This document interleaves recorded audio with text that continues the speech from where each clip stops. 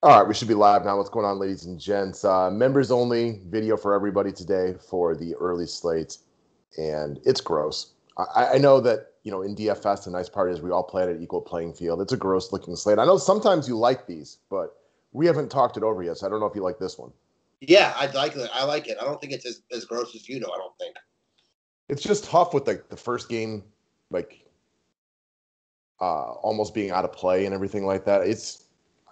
I'm glad you have an angle. It was one I didn't really have one on with Philly and Cincy being red orange. It's tough to look at that one. And then where you're at in Cleveland seems like kind of a wild card, huh? Yeah, for sure. The weather seems fine over here, but again, it's downtown, 45 minutes away, so hard to really know. Yeah, I think we just kind of gotta wait and see on the weather stuff. Good thing is all the games are kind of spread out.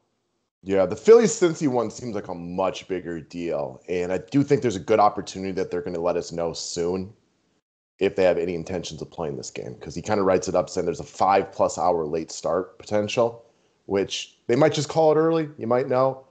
In the Chicago Cleveland game where you're at, it seems like you should be able to get some innings in at least at first. So take that for what it's worth. Yeah, I will definitely be monitoring the weather, as the morning goes on. It is nice that, even with two weather games, it's possible to just avoid those two games. Yeah, it sounds like Philly Cincy's a much bigger risk, but if they don't call this thing, if they delay it, maybe they're okay waiting. So take that Yeah, for what it's worth. agreed. I think that there might be a big edge if they delay it in rostering hitters from that game. I'm with you. I can get on board with that because in this Philly Cincy game, you got a couple of less than stellar pitchers going at it. Although Spencer Howard had a okay appearance last time out. I certainly don't think we would mind picking on him a little bit. No, and actually, I hadn't checked weather before I looked at the slate, so now I know why you think it is so ugly. I have no arguments. I mean, I think the games.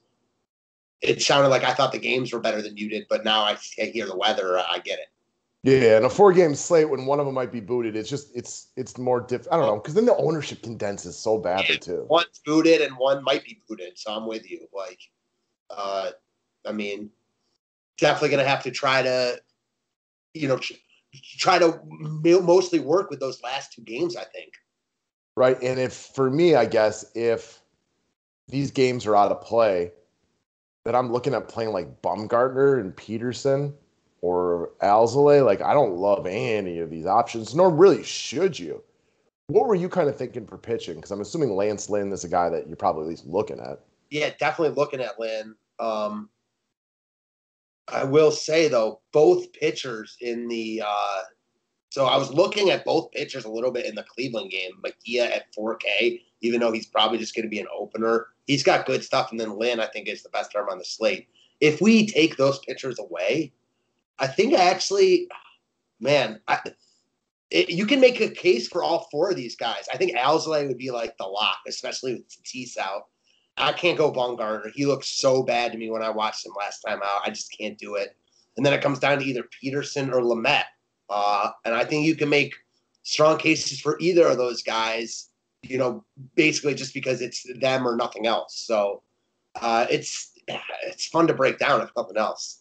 Lamette cut up to 64 pitches last time out. So I guess if you're just kind of looking at the way he's trending, like I don't think 75 is out of the question today, which isn't a lot, but given the slate, like what are your options, right? Yeah, agreed. So yeah, I think Alzolay, and that's scary as hell, would be the guy I just plug in. And then either Peterson or Lamet. Who do you prefer between Peterson and Lamet? Probably Peterson, not with a lot of gumption. And I like Alzolay. I don't like throwing guys against San Diego because they take so many pitches, and I get a little nervous about his pitch count. But given the options, I'm an Alzolay fan. We've been talking about this guy all year long. He's got good stuff. He definitely has good stuff. Yeah, the slate's ugly as hell now, for sure. I mean, let's just give the Alzolay credit for this. He's got double digits and now 8 straight starts, which, he's not like ruining slates with 30s and 40s, but there's something to be said for consistency, at least getting you double digits. If you told me he got 12 today, I'd actually be just fine with that, even at that price Same, point. same. Like I said, the only guy I really cannot use personally is Bumgarner. Like the eye test, just man, I watched a bunch of his last time out against St. Louis, and Even his outs were like, man, they looked like all cookies right down the middle. Did he even get any outs? Yeah, I guess he got any outs. Right. I'm just kidding.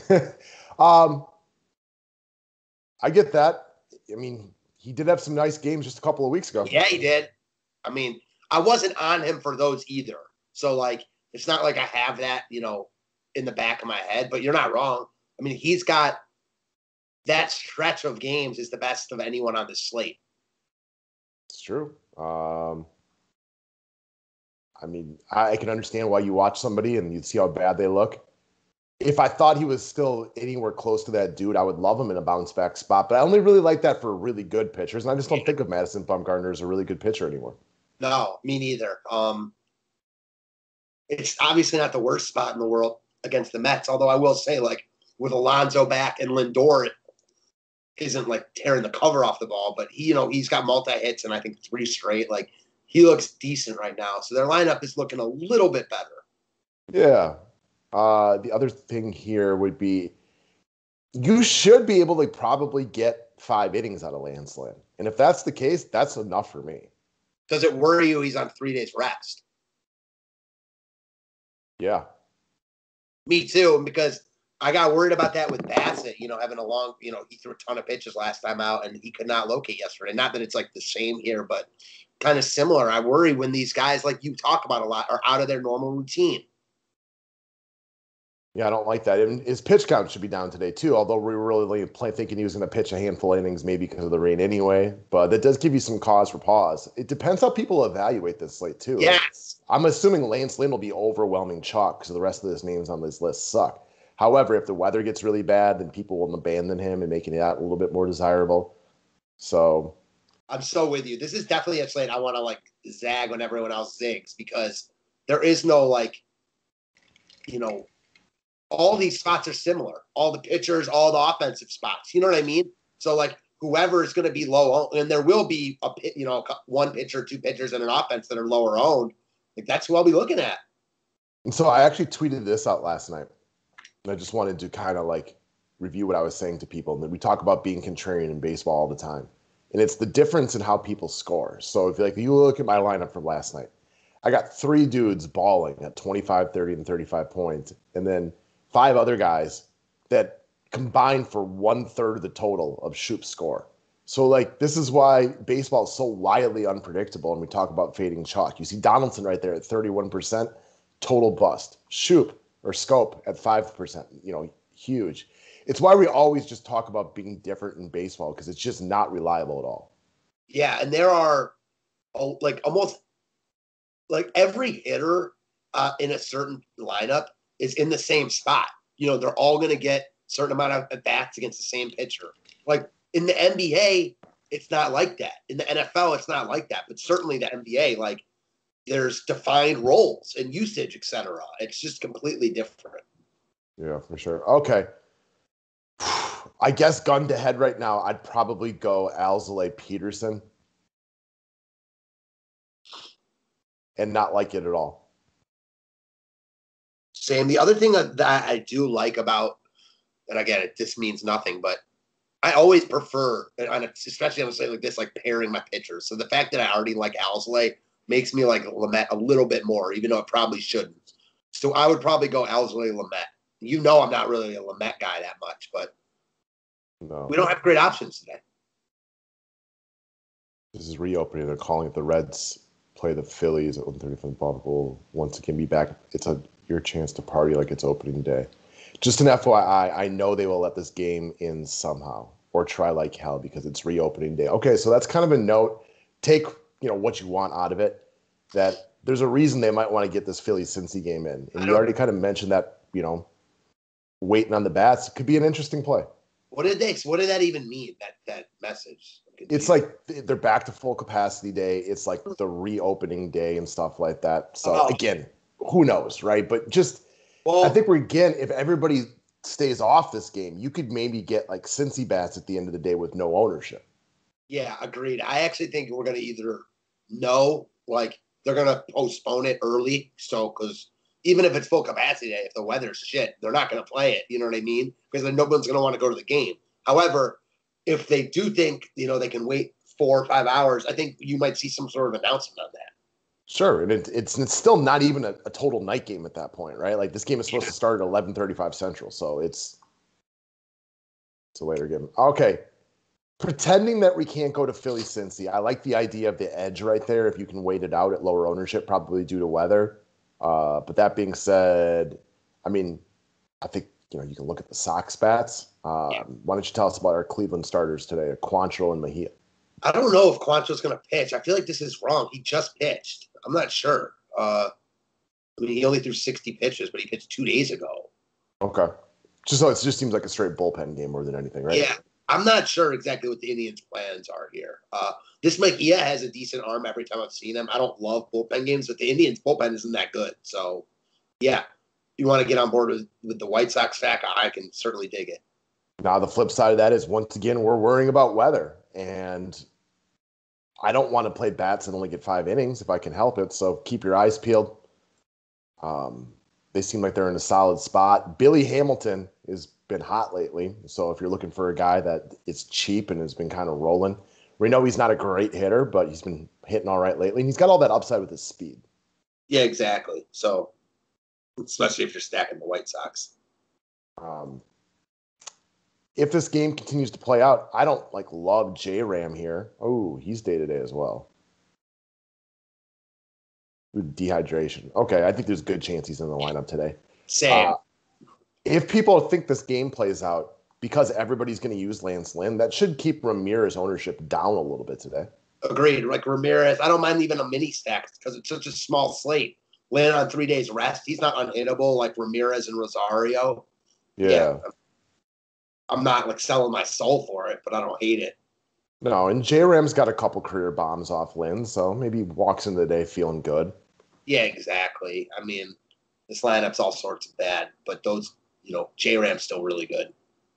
All right, so if you're looking at Alzolay Lamet, then you're probably going to want to focus your offense more in the New York versus Arizona game. And that's how it has to be, right? That's the problem when you have these 2 games. That's what I hate. It's like your pitchers decide who your offense is or vice versa. It's definitely a day, especially with the way these first 2 games play out. It's okay to play a bat or 2 against your pitchers. Oh, yeah. I was going to say that, for sure. If you are using Bumgarner or Peterson or Lamet, you can use 1 or 2 bats against them for sure. I don't expect any of these pitchers to score really well. And, I mean, whoever strikes out the most, even if they give up 4 or 5 runs, is going to be the highest scoring pitcher in my mind. Yeah, and you already mentioned Tatis left last night, so there's a really good chance he's not in the lineup today, which means that from a Philly or a San Diego perspective, you probably get a Kim for 2,800, playing him against Alzolay. This Wisdom guy, it might be wise to play him. He's been tearing the cover off the ball the last couple days. Yeah, even though I'm using Lamet, I mean, I understand using some Cubs too, especially like you said, you're probably going to use Peterson. So, and you're probably going to get 4 to 5 innings of bullpen that they can score on. Lamet can be good. This is a day where Lamet could be a top 2 scorer and the Cubs stack wins it all. Yes, agreed. Because if Lamet goes 5 innings and strikes out 10 and they pull him because of his pitch count, you have the Cubs stack, yeah, agreed. And the Cubs also look cheap. Baez, real cheap. Well, Rizzo's not. I was only really talking about Baez. Yeah, Baez is very affordable. You got Jock.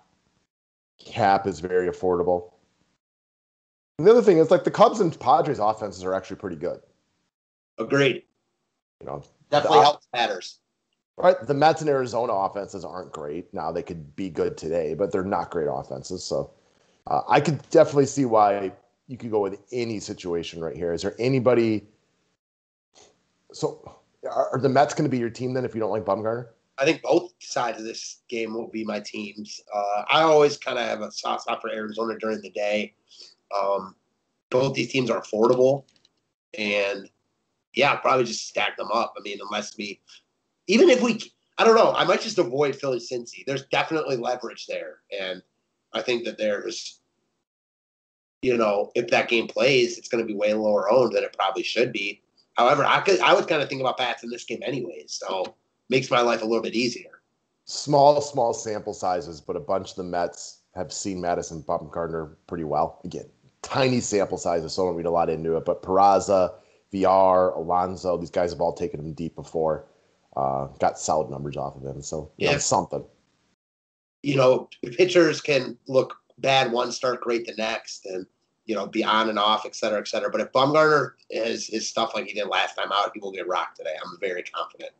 Yeah, Peraza's dirt cheap, 3,200. Not a lot's going to excite you on this slate, but he's very affordable. We got VR, who, again, not a great player, but hits for power a little bit, can steal some bases. He's always a high upside guy. Most definitely. He got caught stealing, I think, 2 games in a row. Like I mentioned, Lindor is actually seeing the ball decent right now. And then, like, the other side, Nick Ahmed, you guys for lefty. Yeah.